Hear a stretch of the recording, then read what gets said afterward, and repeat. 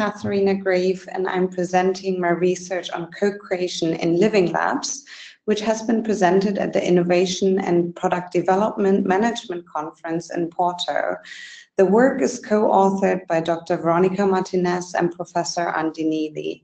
Today I'm going to speak about the specific project objectives that motivates companies to carry out co-creation projects in living labs. And I'm comparing those objectives to the final project outcomes they have achieved.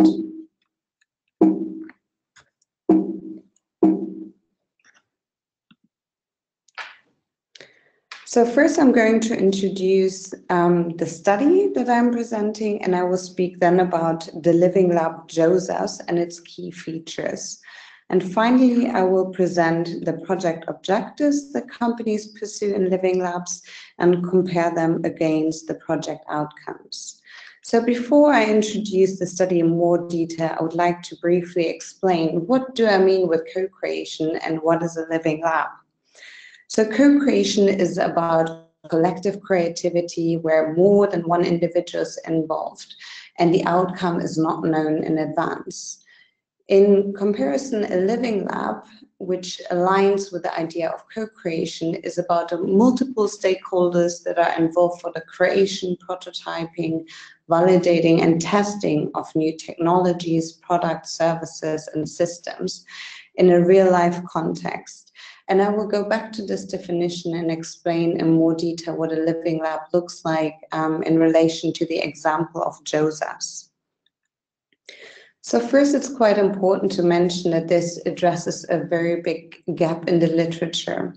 So existing literature does not really provide sufficient insights into the motivation of companies that pursue co-creation projects in living labs.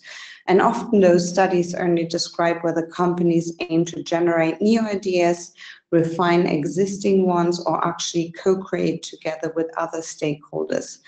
But the specific motivations that companies pursue or the innovation uncertainty they're trying to address in living labs is not really discussed. So some studies, they more imply that companies use living labs to understand the market acceptance of their product or service or carry out product testing. Other studies highlight the opportunity for networking, but no one has fully explored the variety of reasons that drive companies into living labs. And at the same time, there's a lack of research that looks at the outcomes. So also during our interviews, we realized that companies struggle to quantify those co-creation outcomes. And for this reason, we're taking a goal-based approach, which means that we compare the objectives against outcomes to understand the congruence or discrepancy between the two. So the question we're addressing is, how do companies' objectives compare against the realized co-creation outcomes in living labs? To do so, we looked at a single case study, the living lab JOSEPH, which I'm going to introduce in a minute. And we conducted semi-structured interviews of 14 companies and recorded about 12 hours of interviews, which we then analyzed through a grounded theory approach. And there we compared the initial co-creation objectives with the outcomes and differentiated between the planned outcomes that were anticipated and those outcomes that were unplanned, in addition to the original project objectives.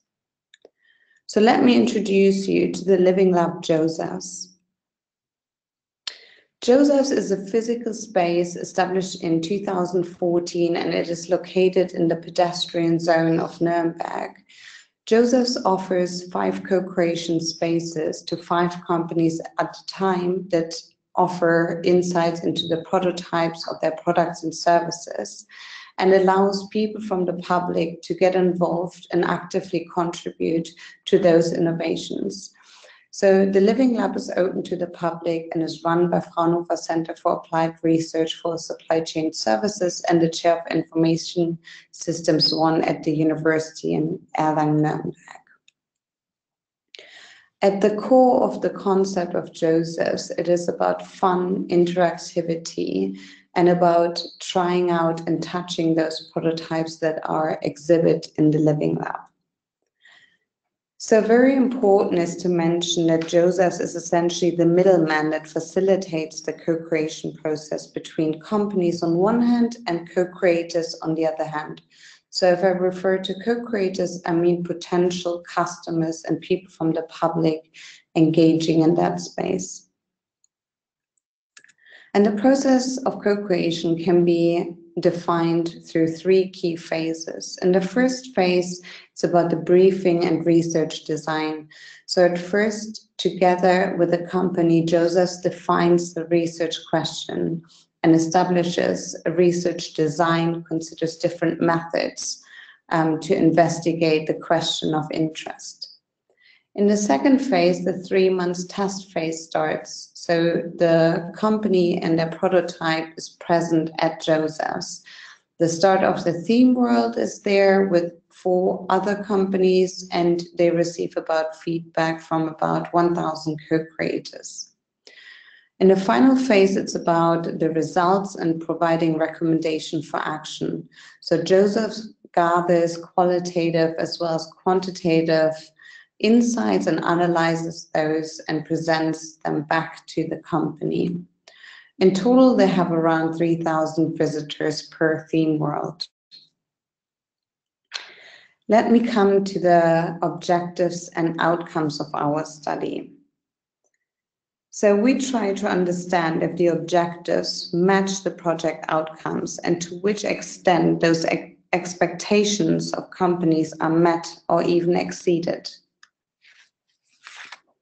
So we had 14 organizations, both public and private. 9 were large, 1 was small, and 4 micro that we interviewed about their project at Josephs. They come from a range of industries, but mainly services and manufacturing, and their focus of the co-creation project was mainly on their product or service. There are 7 categories of co-creation objectives that we identified. The first one is market acceptance. So the question is, what do potential customers think about the product or service? The second objective companies voiced was, what is the price that potential customers are willing to pay for our product or service? The third one is exposure. So it's about creating awareness about the company, product, or service through the Living Lab and the related media exposure they receive. The fourth category of project objective relates to product testing. So the question is, how does the product or service perform in an authentic use situation and not in a lab environment?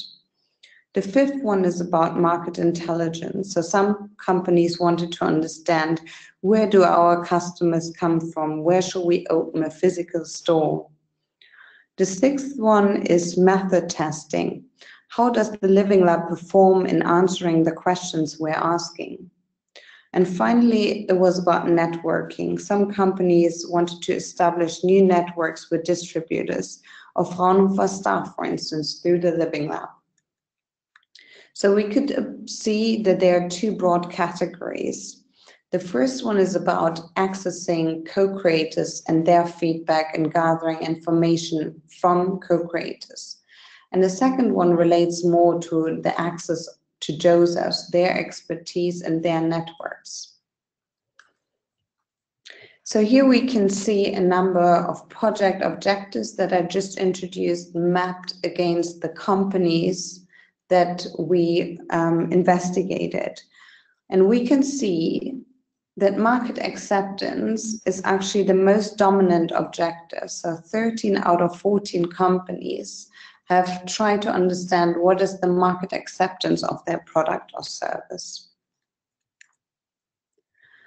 We also see that 11 out of 14 companies have multiple objectives, and 3 companies only pursued one single objective, highlighted in red. So it's companies C, I, and M. And companies focused on 1 to maximum 4 project objectives during their test phase at Joseph's, but most companies concentrated on about 2 project objectives during their project. So here we can see in comparison the project outcomes. The ones in green highlight the planned project outcomes, so the ones that are aligned with the project objectives. The blue tick represents the unplanned, and so additional outcomes that were not anticipated in the beginning. The yellow one that you can see in company N actually represents one objective that was not met, and that was because of company internal reasons. So the prototype in that case was not ready. Instead, they used a mock-up to simulate it, and for that reason, it did not achieve the project objective. And then the red one, also company N, has not achieved their objective of understanding a specific price range. So what we can see from those insights is that the vast majority of companies have more than only one project objective. They pursue multiple goals. And also, different to the initial objectives, one category has come up that was not mentioned before, which is legitimization. So 4 companies explain that the involvement of co-creators in the project has legitimized their actions and endorsed decision-making internally, but also externally. So for example, company O identifies that the feedback from Joseph's co-creators provides more legitimacy internally to the company. And they have said, we have clear user feedback, and this user feedback is taken more seriously than the feedback of our family and friends. And our board completely agreed. So this helps the company to legitimize and back up their decisions. We can also see that 13 out of 14 companies achieved their project objectives. 8 out of 14 had actually additional and therefore unplanned project outcomes, something that they did not anticipate in the beginning. And only one company, company N, has not achieved all of their project objectives.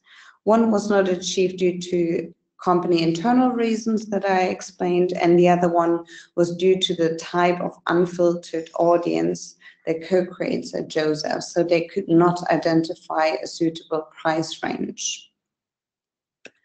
The number of implications of this study, they range from based on 2 key stakeholder groups. So the first one is companies.